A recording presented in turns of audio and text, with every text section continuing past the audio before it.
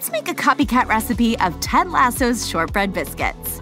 Start by cutting the butter into half-inch cubes. Let it soften at room temperature.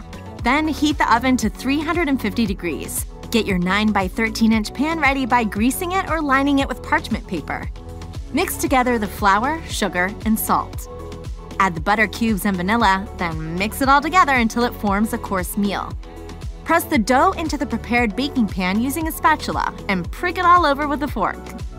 Bake for about 30 minutes until golden brown. Allow to cool before slicing and serving. Now you're ready to enjoy Ted Lasso's shortbread biscuits.